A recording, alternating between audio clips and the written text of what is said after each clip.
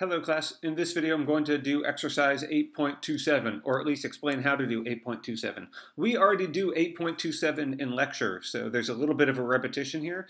But since you have to do these sorts of proofs for your homework, you have to do 8.26, 8.29, and 8.30. 8.27 is the one that's most analogous to those, and so I think going over this a little bit more with a specific eye to explaining to you how to use what we do in 8.27 to solve those other ones, I think would be a helpful exercise. I also have a separate video doing 8.28 for you, but that one, since it's using a biconditional to prove a contradiction, that's rather different in its approach, in the approach you need to take to it than these other ones. So let's say something about 8.27. This is proving a biconditional conclusion. This thing is a tautology, so we get no premises at all. So that's why this is very much like 2.6, 2.9, and 3.0. How are we going to approach this then? Remember what we did in lecture. So we said when we see such a thing, what we have to do is we have to figure out how to prove a biconditional. That's just biconditional intro. The fundamental thing to know about conditionals and biconditionals is whenever you have one of those in a conclusion, the easiest way is always to work backward, assume the antecedent and try to get to the consequent. Or when you have a biconditional, you just have to do two things. Assume the antecedent going one direction and get to the consequent, and then assume the antecedent going the other direction and get to the consequent. So anytime you see a biconditional conclusion, sketch out two subproofs that look structurally like this. Or if you just have a single conditional conclusion, sketch out the subproof for it. So let me then say something about what you need to be doing for 8.26. Look, here's an arrow conclusion. Employ that strategy. Sketch out a subproof.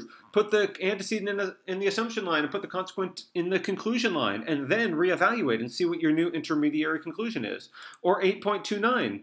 Hey, look, here's a biconditional conclusion. Let's put the left-hand side in the assumption line of a subproof, and let's put the right-hand side in the conclusion. And then we need another subproof, a separate subproof, with the right-hand side in the assumption line and the left-hand side as its last line in its conclusion. Ditto for 8.30.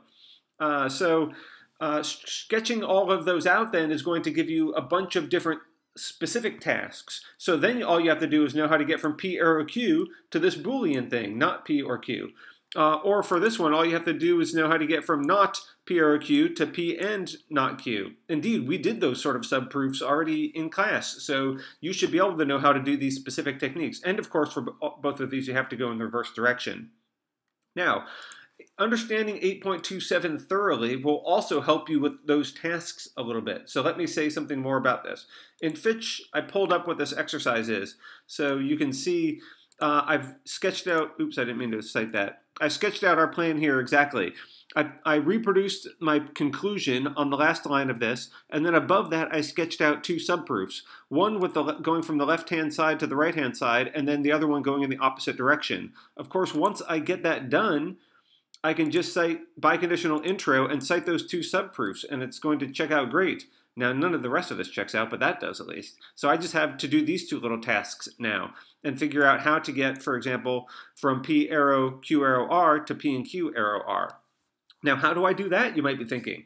Well, remember, the same plan applies here.